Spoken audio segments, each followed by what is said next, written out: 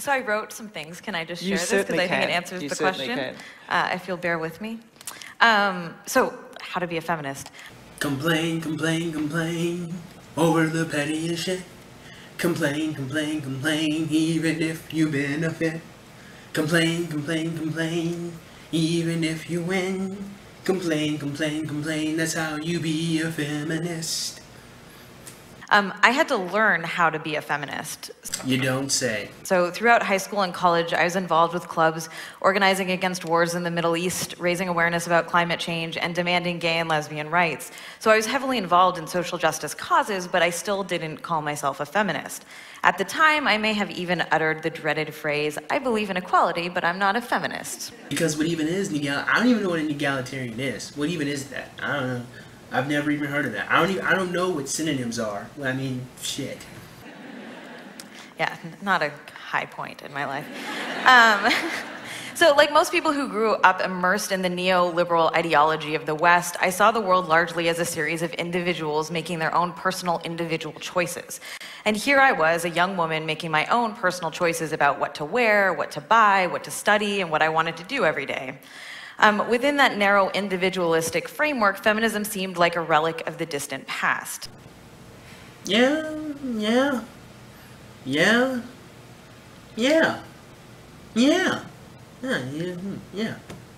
That's all I gotta say to that. Back then, I thought sexism basically boiled down to a few bad apples with misguided personal beliefs born out of ignorance or overt hatred. You know, the interesting thing that I learned in school was that one of my teachers, well, lots of my teachers, especially when I was like in elementary school, said that, you know, children aren't born racist. You know, racism is something that you're taught. You know, you're not born with a predisposition to hate people, and I think they're right. I don't think anyone is born with a predisposition to hate anything. I do think, you know, these ideas of hatred must be sown within the minds of human beings. I'm just saying. So it wasn't until I was in my early to mid-20s that I began to realize my impression of feminism had been completely wrong. You mean you didn't realize that it was Marxism in disguise? With the help of some amazing mentors and by reading a lot of feminist writing, especially the words of women of color and queer women from around the world, I learned to see through a sociological lens. What? And understand the world as it really exists, as a series of intersecting social systems. What? Did you take the red pill, Anita? Were you in the Matrix? Are we all stuck in some fucking computer world? You began to see the world as it really was. You mean to tell me that you go through 20 years of your life being able to make any type of decision, and then all of a sudden you see, I don't even, whatever, keep talking. I guess, I don't know, maybe we're all fucking delusional. Maybe I need to go find fucking Morpheus and take the red pill so I can, maybe I need to go talk to Goodfella to get a pair of those hipster glasses so I can see the world for what it is. I don't know. Once you have a systemic and institutional framework, you see how oppression manifests in many subtle ways under the systems of what Bell Hooks calls white supremacist capitalist patriarchy. So not only did I have to learn how to be a feminist, I also had to learn how to be a feminist who understands systems. I had to learn how systems of oppression are maintained by our participation in them, but they're also self-perpetuating via paths of least resistance, and as such, are larger than any one person's choices. Okay, so this is the part where I say things that may ruffle some feathers, but I think it's a critical discussion to have. So over the past few years, I've become increasingly worried about the direction mainstream internet feminism appears to be headed, at least in the West. Are you worried about the fact that a lot of these feminists flip shit because people have dissenting opinions? I mean, look, I understand that not all feminists are bad people. Like, I know that. I understand. Like, not everyone who says that they're a feminist is a terrible individual. But I mean, let's be honest, I've encountered lots of feminists on the internet, and they don't like dissenting opinions. But, Anita Sarkeesian, I know that's not what you're talking about, because if it was, well then, we wouldn't be doing this video response right now. Unfortunately, many contemporary discourses in and around feminism tend to emphasize a form of hyper-individualism. I know, and that individualism thing is so counterproductive to Marxism. Can't have that shit. Which is informed by that neoliberal worldview. More and more I hear variations on this idea that anything that any woman personally chooses to do is a feminist act. I know, right? Like, God forbid you choose to get married and stay at home and raise your children. I mean, what even is that? That's patriarchy.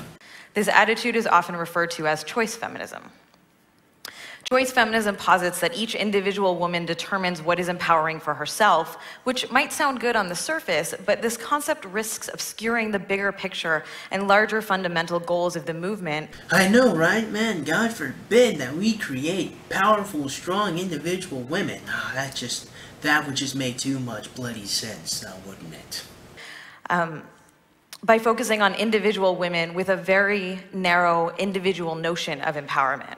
It erases the reality that some choices that women make have an enormous negative impact on other women's lives. Oh, well, did she just say that? Yeah. Yeah, she did. So it's not enough to feel personally empowered or be personally successful within the oppressive framework of the current system. You know, for as much as I hear about this whole women are oppressed by the patriarchy thing, when I, look into it and really listen to feminists, I notice something about a lot of these mainstream feminists, and that is, they never actually say how women are oppressed. I mean, except for the wage gap, which doesn't actually exist, by the way. But I mean, Anita, like, how are women oppressed? Didn't you say up until the time you were 20, you were able to make your own decisions? It wasn't until feminism was introduced to you did you start thinking that something was going on. Bloody hell. Even if an individual woman can make patriarchy work for her, it's still a losing game for the rest of the women on the planet. Well, fuck that shit. Why doesn't that one woman just then teach all the women how she defeated the patriarchy? I mean, wouldn't that actually be a solution to the problem? No, of course not. The fact of the matter is that some choices have ramifications beyond ourselves and reinforce harmful patriarchal ideas about women as a group and about women's bodies and our wider shared culture. I know, right? Just take a look at Instagram. All of those thirsty women on there. They could use one of these, man. They could certainly use one of these. And because of how systems of oppression intersect and compound one another, it's women of color, indigenous women, women living in the global south, women with disabilities, queer women, and trans women who bear the brunt of these ramifications. How so, Anita? How so? Oh, you're not going to explain it? Yeah, I didn't think you were. Choice feminism also obscures the fact that women don't have a real choice. We have a very narrow set of predetermined choices within patriarchy. Women can choose from a pre-approved palette, but we cannot meaningfully choose liberation. We cannot choose a way out from our constraints, at least not without ending these oppressive systems that limit our options.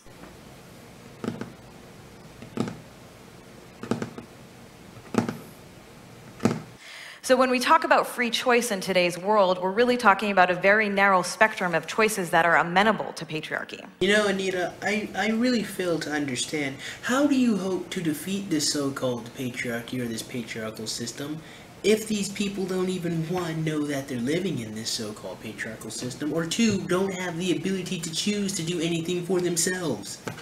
How can they do that? They can't choose from themselves, remember? That's what you just said. You know, it kind of sounds like to me that you don't really know what the fuck you're talking about right now. So, when we talk about how to be a feminist, complain, complain, complain over the petty shit. Complain, complain, complain even when you benefit.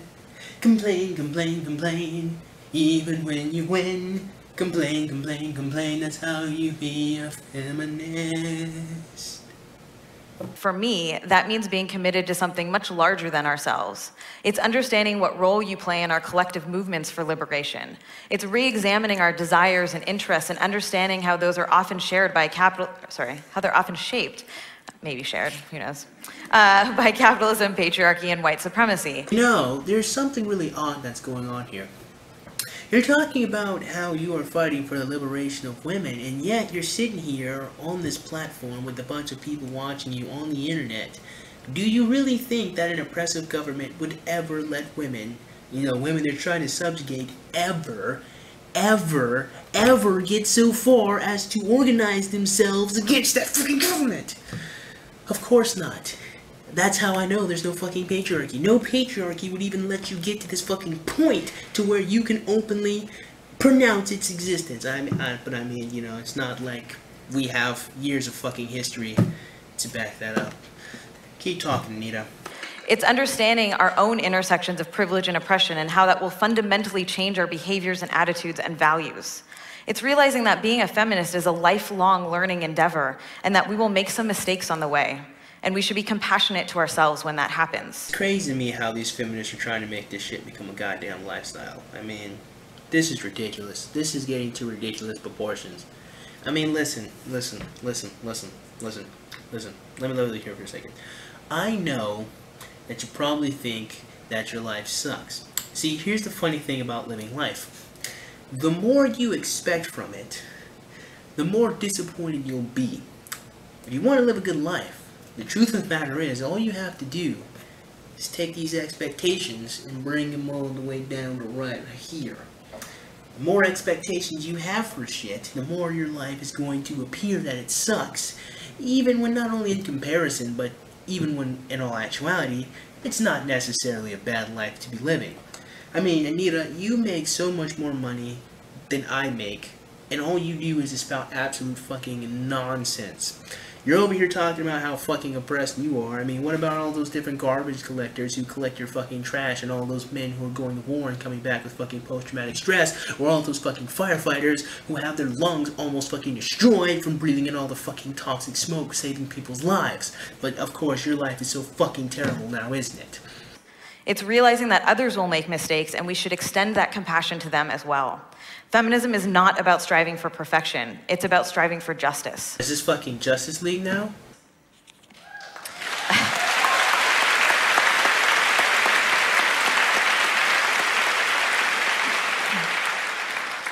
We are all connected. We are all bound together under the oppression of patriarchy, and as such, our personal actions or inactions do have a harmful effect on other women, especially those from the most marginalized communities. I realize this isn't a popular thing to say, but the irony of that fucking statement. I can't say it apparently. That's how bad it is. No. But feel-good personal empowerment is not how to be a feminist. In order to be a feminist, we have a responsibility beyond ourselves. We have a responsibility to each other, and we have a responsibility to work for the collective liberation of all women. Actually, you mean you have a responsibility to collectively complain while a bunch of men who are subservient to you do a bunch of shit. That's what you mean. I mean, seriously, has anyone ever noticed that every single solution a feminist has ever, put forth has always been some man doing something, but never them actually participating in it? For example, teach men not to rape. No, don't teach women to defend themselves. No, teach men not to rape. I mean, for all this shit talking about empowering women and shit, you feminists just haven't been doing a fucking fantastic job of that at all. Like at all. But I'm just some nappy-headed nigga on the internet, so wrap us up, Anita.